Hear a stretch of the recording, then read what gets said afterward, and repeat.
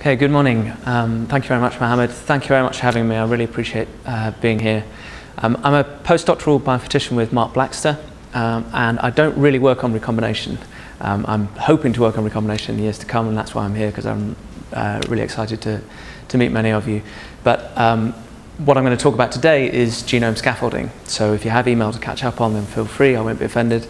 But I hope that I can sort of make this interesting to you, because as we've seen in many of the talks, most people here are working on model organisms, and there's a good reason for that, which is that to work on recombination rate, you really need to know what your genome is first.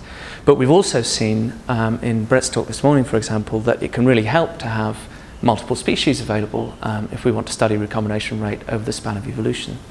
So I think this is the kind of thing that a lot of people are going to want to do as we go forward, to try and make sense of a lot of the non-model organisms that we would like to work with if we had decent genome sequences for them. So I'm going to talk about my very small part in the Heliconius genome paper, which came out a couple of weeks ago. Here is the Heliconius Genome Consortium. Here are the Europeans up the top, North Americans here, South Americans here. And this has been a genome done on a shoestring that each lab put in sort of $10,000, $15,000 and pooled our resources. It hasn't been grant funded or anything. We've just done it sort of on the side and put together a genome in the process. So I'm going to sort of talk about how we've gone about that. But first I'm just going to say a little bit about why we work on Heliconius, why we're interested in it, and why it might make a good model for recombination studies. So here is a distribution of Heliconius aurato all across South America, and as you can see, there are a huge range of different wing patterns in different locations across the continent. But why people study Heliconius is that there are related species which have exactly the same wing patterns, and yet these are very different species. They're perhaps 10 million years diverged, and there's a whole different range of divergent times in different species, but with these very, very accurate mimicked patterns all the way across the continent. And so there are these mimicry rings that build up, and the same mimicry is found again and again and again in all these different locations. And so we are treating this as a sort of laboratory for speciation. It means we can look at lots of different pairs of these butterflies, and there are about 40 different species. These are just two, and each of those species has sub-species and races like this. So we can start to think about looking at very closely related species, species with hybrid zones between different subspecies and so on, to species that are very far diverged from each other, and really start to think about what the impact of those different divergence rates is, and start to think about how these phenotypes are being spread around like this. And there's a lot of cool biology which I'm not going to talk about in the genome paper about how this happens. Please go and look that up, because it's really great. But this is why we wanted to start out by building a genome sequence for Heliconius melpomene. So that's this race down here, which is a frequently studied butterfly and is mimicked by Hydaura up here. And so we built a basic genome scaffold, which would be a publishable genome. Many other first draft genomes come out in this kind of state, which had about 4,000 genome scaffolds, was 269 megabases long. We think the actual genome is about 290 megabases based on earlier flow cytometry estimates, so we probably collapsed a bit of repeat in there. And we've got an N50 of about 212 kb. If you know what that means, that's great. If you don't know what that means, don't worry. I can explain it later if you're interested. It basically just means that the genome scaffolds are of a reasonable size. And this just gives you a pictorial example of that. So here are the 4,000 genome scaffolds ranked by size, so largest first, smallest last. And this is the cumulative proportion of bases covered in the genome. So this will be up to 269 megabases. So what this is showing is that about 90% of our genome is in just under 2,000 scaffolds, about 50% in under 500 scaffolds. So it's a reasonably well assembled genome, but it's still in thousands of bits, and this is actually a very common situation for genome assemblies, which makes it extremely difficult to think about looking at things on chromosomes. We don't have these scaffolds on chromosomes. It's very difficult to think about how things are changing over the span of the genome. So what we wanted to do was come up with some easy way of putting these scaffolds onto chromosomes. And so what we've ended up doing is basically making a linkage map just using a standard linkage mapping cross, but then sequencing the individuals in that linkage map, calling SNPs from these sequences, and using the linkage map markers to place the scaffold onto this linkage map.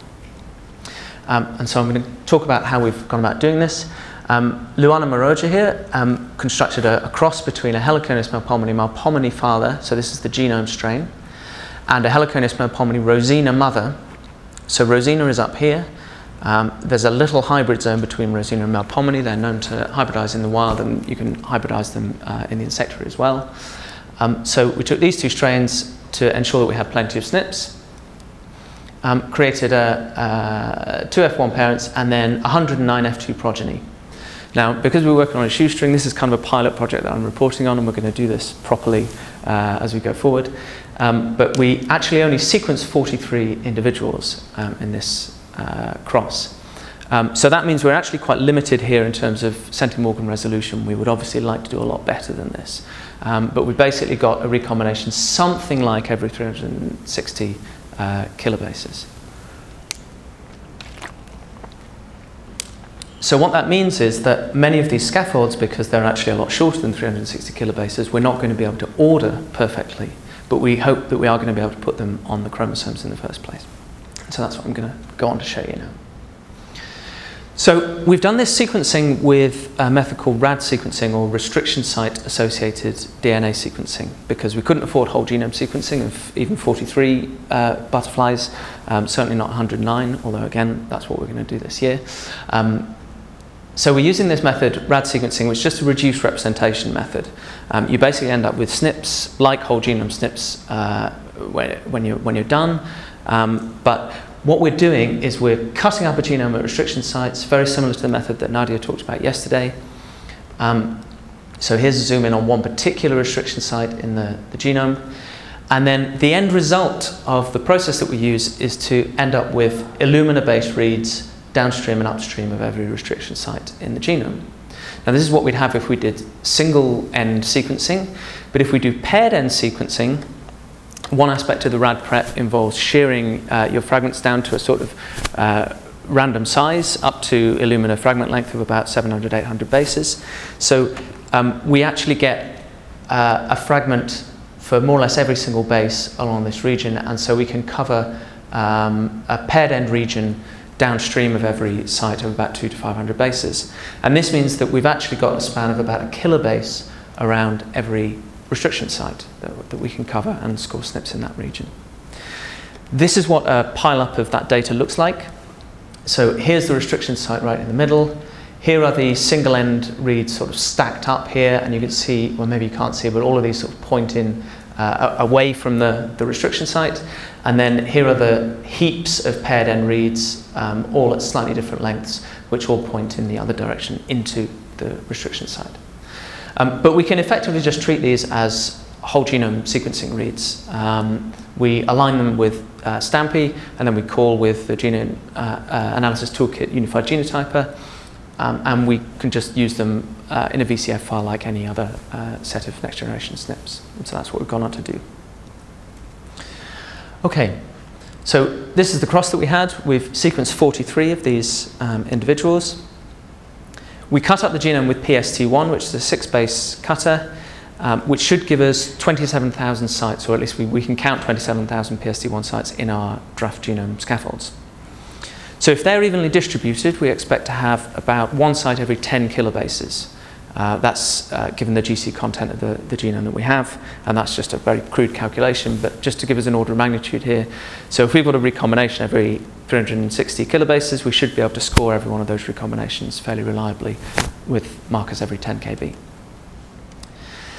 And we were able to sequence these individuals in just one HiSeq lane. So we've got 106 million reads, and we've managed to do genome-wide sequencing of 43 individuals. So the other thing that I forgot to say about the RAD method is that you can barcode your individuals, so we can pool all of our individuals together into one lane. We don't have to use separate lanes or anything like that. Again, very similar to what Nadia was talking about yesterday. What we end up with when we align these reads is 11.2 million bases that are covered by at least one individual. And that means we have bases covered in 2,700 of our scaffolds. Remember, we had 4,000 scaffolds. But remember also that most of those scaffolds, or many of those scaffolds, were very, very small. And indeed, it's the small ones that we're missing. So we actually managed to span, if we could scaffold all of these scaffolds onto chromosomes, we would get 99% of our genome onto chromosomes. However, we wanted to be very conservative about this because we weren't convinced that this RAD method was going to work, and we wanted to make sure that the markers were as accurate as possible before we made any decisions about our genome scaffolds. So we restricted ourselves firstly to only bases that were called in every single individual. We're not letting any missing individuals in just yet, and that drops us right down to 187,000 bases covered. And then we again selected only high quality SNPs, so we're using genotype quality of 30 and various different mapping qualities depending on the region. And so we end up with 30,000 SNPs, but this is from nothing. Okay, so we had nothing initially, and we've ended up with 30,000 SNPs across the genome. And although that drops us down to about 1,700 scaffolds, well, 1,800 scaffolds, we're still able to potentially map about 91% of the genome if we can convert those SNPs into markers. So that's what we did, we just converted into join map format, and then Simon Baxter used join map to construct this linkage map, which is 21 chromosomes, 20 autosomes, and the Z chromosome. We don't have the W chromosome yet, the female chromosome, because the genome was sequenced from a male. From a male. So we have 21 chromosomes. We ended up with 27,000 of those 30,000 SNPs after we did some filtering for segregation, distortion, things like that. So that's 27,000 individual markers, but because we're actually limited by recombination, we've only got 508 unique loci, different loci that we actually got placed on this map. If we sequenced the other 66 individuals, we would do a lot better there with the same markers. But we end up with a map that's just under 1,500 centimorgans long, and we have SNPs on 1,649 scaffolds, which means that we can place 231 megabases of our 267 megabase genome onto chromosomes using these SNPs. And so I'm just going to show you how that actually works. This is a zoom in of chromosome 18. I'm zooming in on chromosome 18 because that includes the scaffold that controls the red bands on the wing pattern. And this is the chromosomal scaffold that we've been able to put together. So the black lines are scaffold separators, so each one of these purple blocks is one scaffold. And this red block up here is the red band gene region. And so what you can see is we've been able to order quite a number of scaffolds onto this chromosome, and this is how the physical map relates to the genetic map. So each of these vertical lines here is a SNP, and so these lines just show how many SNPs we have per marker on the genetic map. And so we're able to, and remember that these SNPs have all come from aligning reads to these scaffolds, so we can say that this scaffold here is oriented along the map in this direction and is placed here on the genetic map because we have 3 markers all aligned to this particular scaffold. Now this is slightly misleading, this particular plot, because remember we don't have recombinations sufficient to resolve all of our scaffolds. So for example, if we were to just go purely by the genetic map, we wouldn't be able to order or orient these scaffolds here, right? Because we only have one genetic marker with the number of individuals that we have. However, we still feel that this is quite an advance to be able to say, well, we know that this bunch of scaffolds is on this chromosome and it's roughly in this position on this chromosome. And we've also been able to use Bombyx information. So Bombyx marae, the silkworm, is the first sequenced Lepidopteran genome. So we've been able to do quite a bit of synteny work. These are all individual genes to actually order these scaffolds beyond that. But this is not ideal. You can see we still have a lot of suspect regions here. There's a lot of very imperfect mapping of genes to location. We're not sure how much of that is our genome being wrong, how much of that is the Bombyx genome being wrong, and how much of it is actual genuine biology. This is the best we can do at the moment with the data that we have.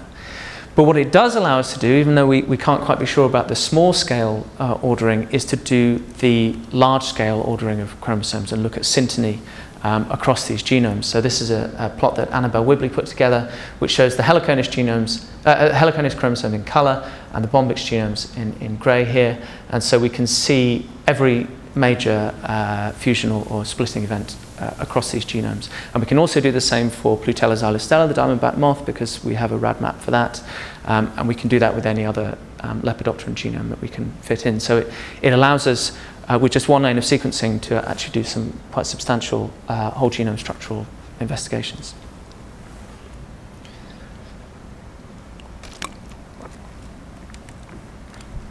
Okay.